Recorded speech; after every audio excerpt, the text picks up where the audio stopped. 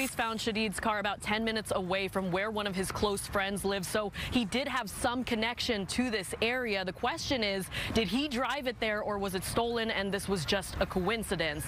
All of his friends and family, they say that this behavior is not normal for him and they do find it very concerning. They just wish that investigators could do more.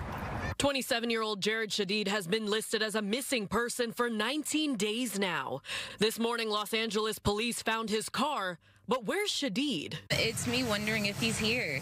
Truly, like, what made him leave his car? What brought him to LA? First, we were like, oh, he's in Seattle, and now, surprisingly, his car was left 10 minutes away from my house. Investigators believe Shadid's Volkswagen SUV was parked at a neighborhood near downtown LA around August 4th with the keys inside. It even has a parking ticket on the dash because it hasn't moved for several days. There's so many different things that are happening in my head where I'm like, is he okay? Is he still in LA? Did he decide to go to San Diego somewhere? It's just everything is moving so quickly. Shadid's closest friends and family have been left with nothing but questions and anxiety since his disappearance. A lot of questions. And just where is he now? It's been 19 days. Fox 13 got this exclusive video of the last time anyone's seen Shadid.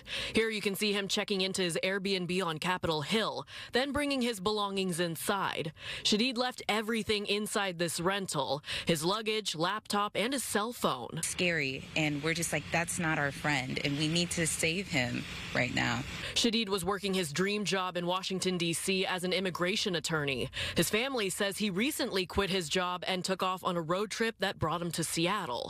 Shadid's loved ones expressed frustration when talking about Seattle police leading the search. We've done the preliminary work. We want you guys to do the real investigative work. And luckily, we do have some kind people behind us. But if we can apply some extra pressure and see that this is not just him choosing to be missing, this is him spiraling into a place that we don't know is going to happen. Family and friends have been working with a private detective as well. They say they hope LA police will take over the investigation instead. But for now, they just hope for the best. I'd love to see you guys treat this case as a critically missing person because his behavior is not normal and it's not sane. Shadid's car now has a note from his support system saying, in part, please come home. You are not alone.